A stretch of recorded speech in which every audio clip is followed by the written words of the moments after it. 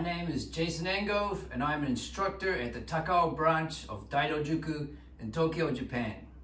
And today's tip, the front kick, push kick, or teep, whatever you want to call it.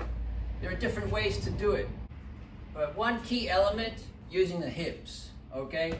So, the front kick is not just a snapping motion of the foot. And this is especially important in your lead leg front kick. You don't want to just snap it out there because that's only using the power of your legs. You want to get the whole power of your hips involved. So that means you raise it up and you push your hips forward. And you're pushing as you extend. Pushing with your hips. Push here. Push. This motion. Okay? The same as your knees. You add that into your front kick. You crunch your core. You swing your arm. Everything's the same motion as a left knee. Okay? And you spear it in forward. And you make sure you kick with the ball of your foot. Use the ball of your foot and really try to dig your toes in at the end. Dig your toes into your opponent. Okay? So you're spearing in with the ball of your foot and you dig your toes in. It adds a little bit extra pain to it. So you're here and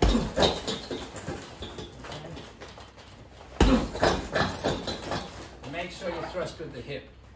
This will give you your front kick stopping power, okay? In Kudo, we tend to fight with a bit more distance than what you might see in, say, Muay Thai or kickboxing, okay? Because there's takedowns, because there's no ring, okay? So guys tend to come in hard and fast. So if you're not pushing strongly with your hips, what's gonna happen is when they come in at you, you're gonna kick and you're gonna get pushed back. So you have to stop your opponent. So when he comes in, make sure you push with your hips and stop him. Don't lean back with your body. This will make it easier for you to fall back and fall over, okay? Make sure you're crunching your core, push with your hips, and keep your body upright as you can. There may be a little bit of backward movement, that's just natural when you thrust your hips forward, but don't try to lean back. Try to stay upright.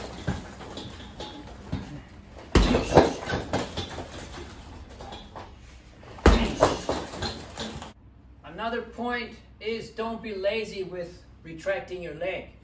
So after you do your teep, don't let your leg just drop down like that. This is a lazy way.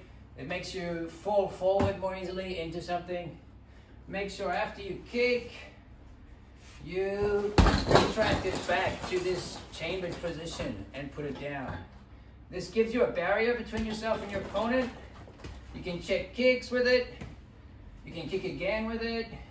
You're in balance. You're ready to fight. Okay? And it's a bit harder to catch.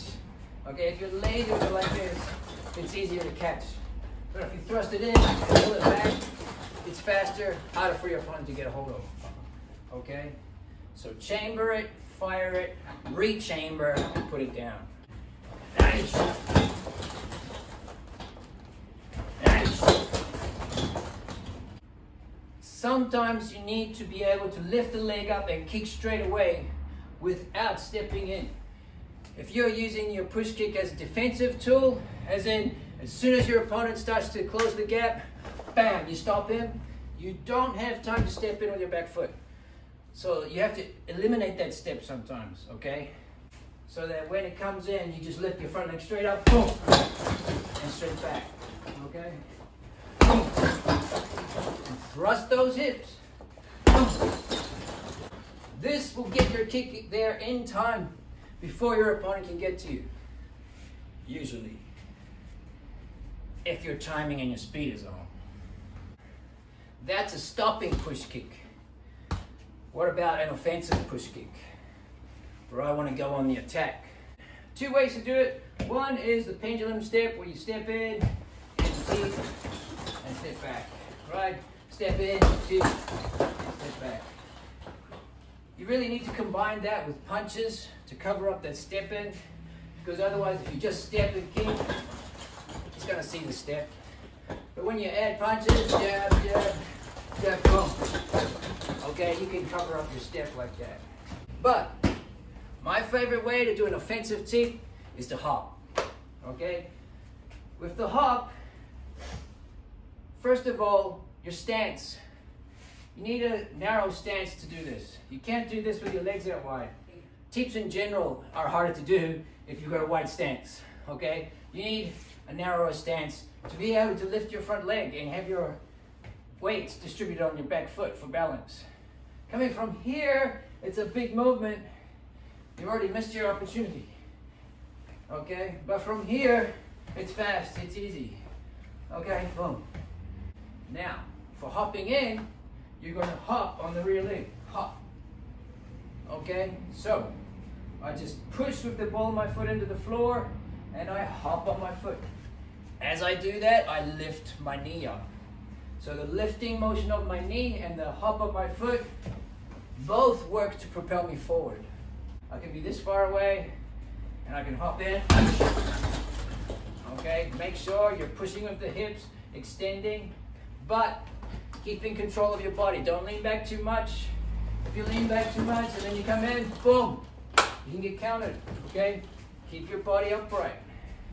Okay, hop in, boom. Now you're in your stance, ready to fight. Okay, really thrust that hip in there.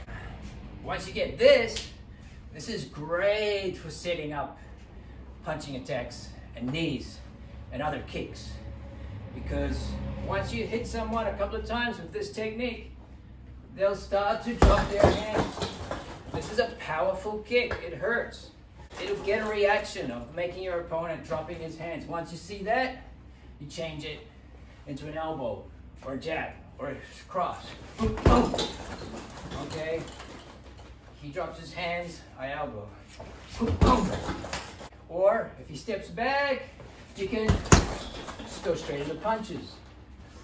Or, if he's even further back, okay, hop in, step into a round kick. He's there, hop in, step into a knee.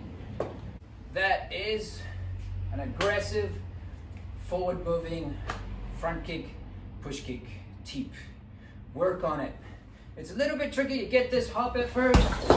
Once you get it, this technique is so useful for covering distance, doing damage, and setting up other things. Os.